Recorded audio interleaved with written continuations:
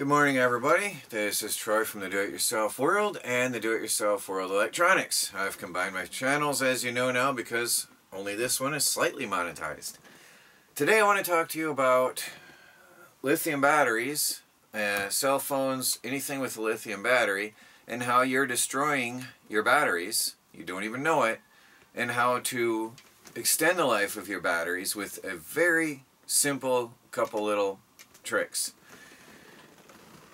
Every device with a lithium battery, cell phones, laptops, power supplies like this, solar generators, tablets, portable power banks, anything with a lithium ion battery can benefit from this.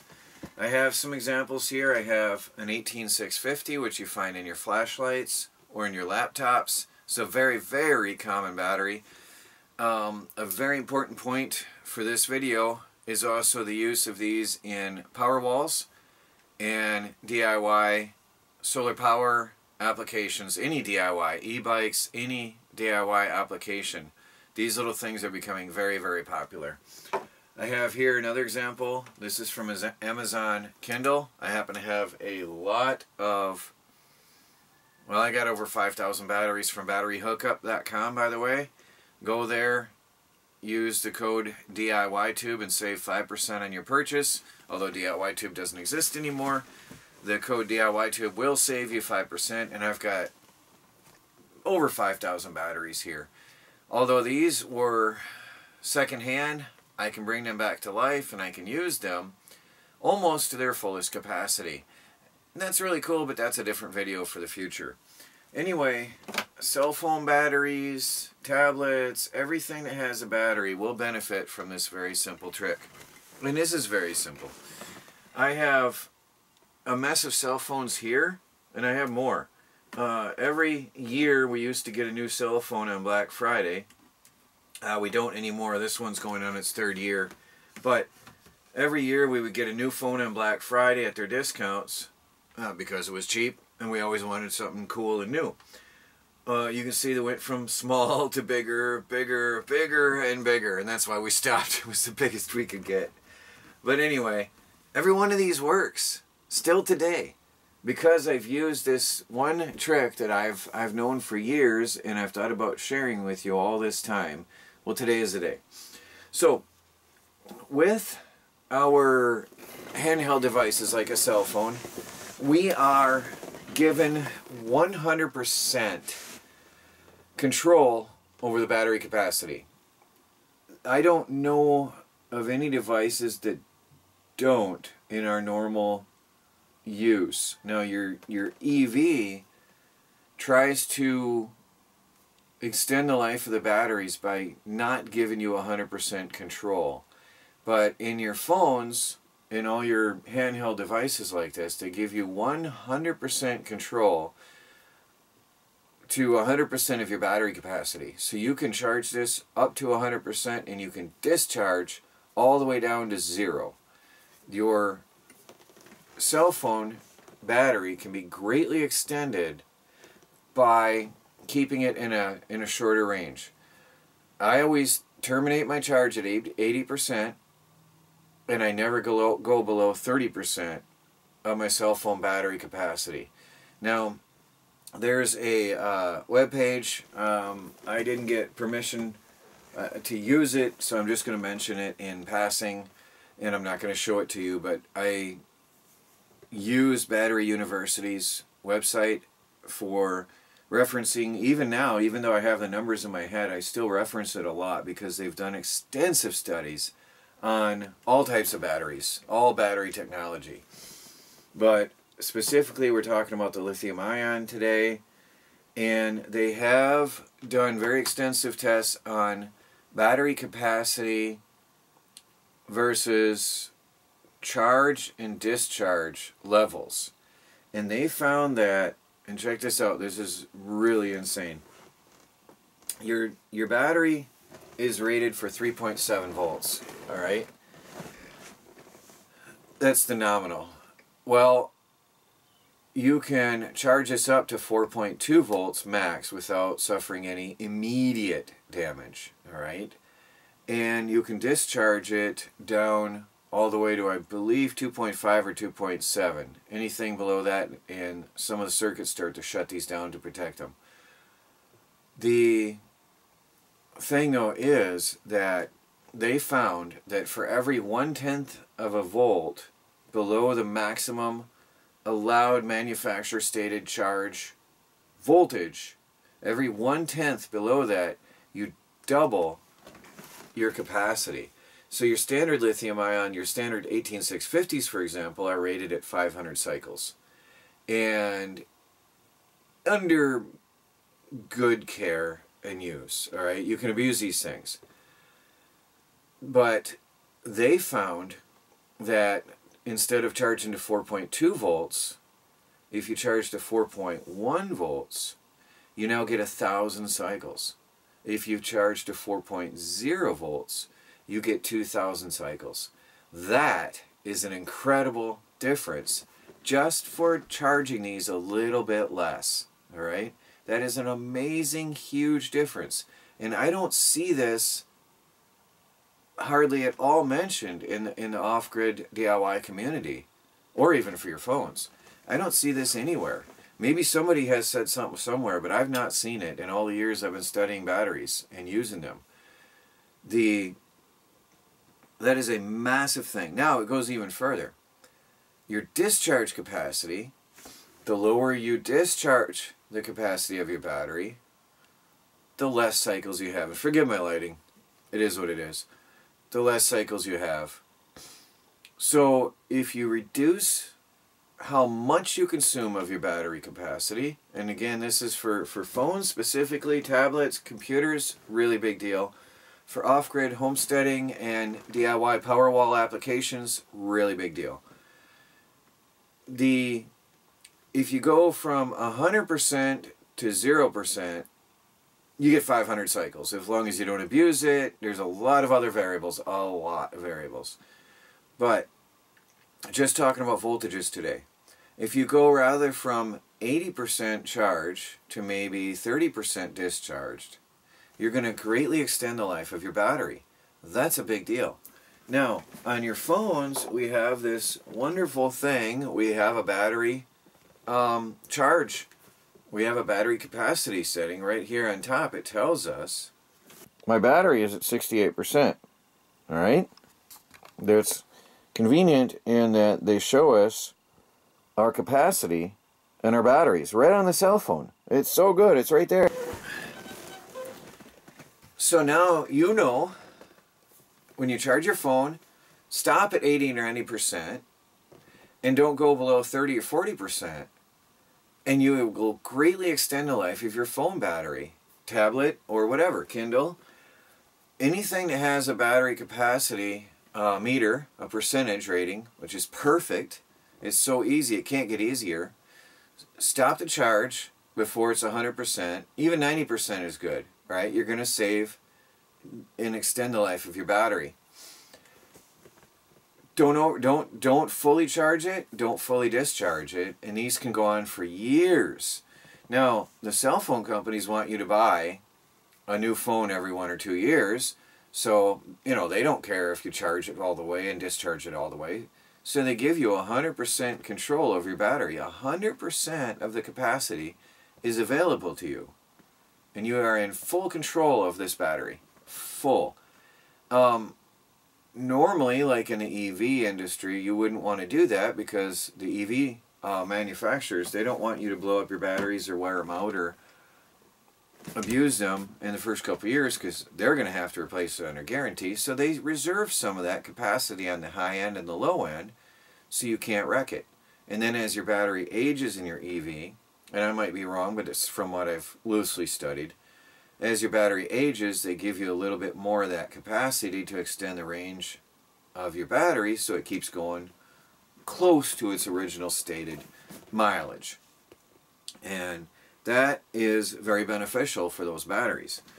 Any one of these batteries will benefit from that. Again, your laptop has a percentage, 0 to 100% rating in it. Your tablet, everything, they all have, well, most of these devices have a percentage rating. Even your solar generator has a percentage rating. you can stop at 90% and don't discharge below a certain percent. This particular one stops at 60%, which can be annoying because its original rated capacity is not available. But then again, you're not going to wreck your battery, so it does extend the life of the device. It's just that once you know that, you got to realize you don't have access to 100% of that capacity. But this will charge to 100%. But the thing that makes me frustrated and upset to no end, oh, we'll get to that, but we're going to talk about chargers. One more thing. Don't leave it charged all night. Don't leave it on the charger all night, because you're going to reduce the life of your battery. So plug it in when you're around, unplug it when it's done, and don't leave it plugged in. Lithium batteries do not need a constant trickle or a top off or what do you call it? There's the way lead acid batteries charge. You can leave them on a trickle charge forever, and they benefit from that. Lithium ion batteries do not benefit from that. Heat. The warmer a battery is, the lower its lifespan. So don't leave these in the dash or the rear of your car and in the windows. Put it under your seat or take it with you in your back pocket or your purse or whatever. Don't leave these in a hot place. Don't leave it outdoors in the sun on the beach. Put a towel over it. Keep your battery powered devices cool, because anytime they get hotter, you reduce the life of the battery. When you're storing them, keep them in a cool place. These I keep here in my office all the time, because it doesn't get really hot in here and it doesn't get really cold in here. I have a jacket on because it's not really warm in here, but it's also not really cold or really hot. So it extends the life of these. None of my batteries have ever puffed out, and they all still work. So that's for the batteries that you have. Now the thing that bugs me to no end, and I have a mess of different chargers here. And 18650s, we have a variety of smart chargers. That's a USB smart charger. There's a very, very awesome smart charger that'll take any type of batteries, but specifically I'm talking about 18650s right now. We have flat pack chargers, plug in the wall little smart flat pack chargers for batteries such as the Kindle. And we have these tiny little little circuit board chargers. Really tiny. These are very popular in the DIY market. This is the TP4056 little charging circuit. It's really tiny. Does a really good job at... They're crazy cheap. They have a connection for your battery, and they have a USB plug. And they have two LEDs. One shows it's charging, one shows it's done. Does a good job for what it's programmed to do. But what annoys me, every single one of the chargers on the market destroys your batteries. Every single one of these is programmed to charge all the way up to 4.2 volts, the absolute maximum rating of your battery. Every one of them. They assume, and for many people maybe that's true, but they assume that you want maximum energy. Don't worry about cycle life, about lifespan of your battery. Get the maximum amount of energy out of that battery every single time. Forget it, burn them up, use them up in a couple years, and throw them away and buy new. Every one of these devices is designed to max out your battery to the very fullest top peak voltage that it can handle. That's the absolute maximum ratings of the manufacturer. Doesn't mean we should do it. Your car might go to 150 miles an hour. Doesn't mean you should do it. Okay? So these annoy me in that every single one of these devices goes to 4.2 volts, and you cannot change that. You cannot terminate that charge unless you manually pull it out. This one doesn't give you any idea. This sure doesn't give you any idea. This has a minimal display, but I believe it was a bar graph. There's 4 or 5 LEDs indicators, which doesn't really give you a good indicator. These are really good. If you monitor it, you can get the percentage and the voltage on these. These digital ones, these are really, really good. If you monitor it, you can pull out the battery on time. This is a through night. I love the through night. They are very, very, very smart chargers, but they do terminate on their own at 4.2 volts. If you do monitor it though, and you watch, and you can mix and match batteries in here, and if you monitor each and every one individually, you can pop it out your own self. I am working on a circuit. I want to develop something like this. I have it on paper. I have prototypes, but I want to develop a circuit like this that will terminate at whatever voltage you want to give you the control over your batteries. Because for the DIY market, with any of these, the flat packs, the round batteries, people who are recycling all the 18650s, as you see in my experiments, all the batteries being used, all the chargers are just designed to max out, and it reduces the life cycle. For the power walls, the do-it-yourself market, the e-bike market, all the people powering their homes for the off-grid community, every one of you will greatly benefit from having 10 years life instead of 2. Wouldn't that be nice? With this simple trick, you can get many, many, many more years out of your battery. Let's just sum it up. Terminate at 80-90%. Don't discharge below 30-40%. Keep it out of the heat. Cold isn't going to hurt it so much. It just reduces the amount of power it has at the time. If you're storing it, store it in a cool place. That's better. And you will greatly extend the life of your batteries exponentially. Every one of these still work, and from time to time I pull them out, charge them, and put them back on the shelf. Speaking of storage, one last point that I forgot. I'm happy I mentioned these. When you're storing a device for long term, charge it to 80% and leave it there on the shelf in a cool, dry place. Charge it to 80% and leave it there. Lithium-ion batteries do not like to be charged fully and left on the shelf. The best thing you can do for them for storage, 80%, put it on the shelf and leave it there. And from time to time, bring them back up a little bit, and they'll last for years.